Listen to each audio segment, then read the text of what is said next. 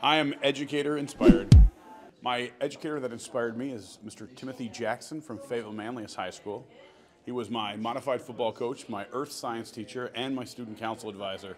And he was also a pseudo-father to me when my parents separated, taking me on fishing trips and hanging out with me and talking to me pretty much every day after school for 4 years. My favorite teacher is Miss Murphy because every time I need help and I ask her, she always helps me. The teacher that inspired me is a gentleman by the name of Mike Urell.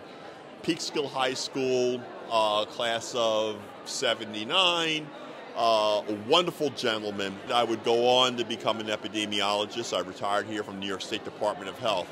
But it was him that reached out to a youth that absolutely changed the direction of my life, made college a desired goal and outcome in a community where going to college wasn't even a forethought or an afterthought. So, Mr. Urell, I hope I did you proud.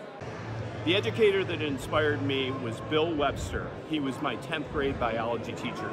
He inspired me to the extent that I became an AP biology, chemistry, earth science, and 15-to-1 living environment teacher for almost 28 years.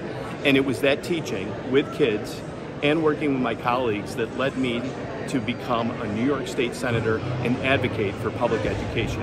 Bill Webster is who inspired me.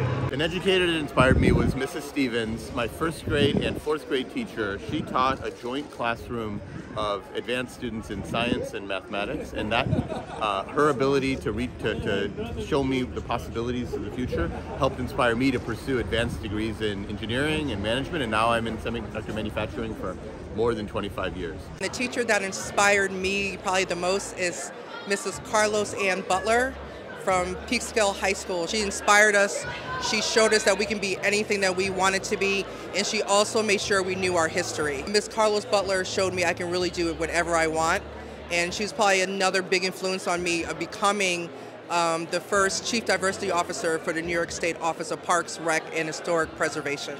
My favorite educator growing up was my 3rd grade teacher, Miss Yonkers. She would come into class every day and tell us about a different story because she had traveled the whole world, and that absolutely inspired me so much to the point where when it came time for me to go on through college and everything, I went and studied abroad. When I was in high school, I was able to go to Italy, and I would have never thought that going to other countries would have been possible without her coming in.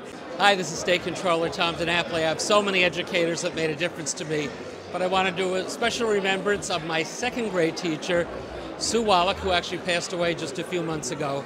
At that very early age of being a 2nd grader, she was so supportive, so nurturing, so inspiring me to be the best that I could be at Meadow Drive Elementary School down in Nassau County, Long Island.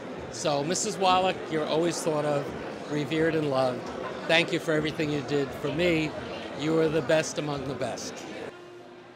When I went to high school, we had this really great science teacher, Mr. Roden, and he used to just ask questions and encourage us to think of answers. He didn't stand and lecture in front of us all the time.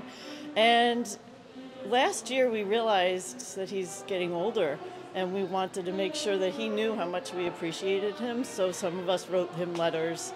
We tracked him down and we wrote him letters to say thank you, even though that was 30, 40 years ago.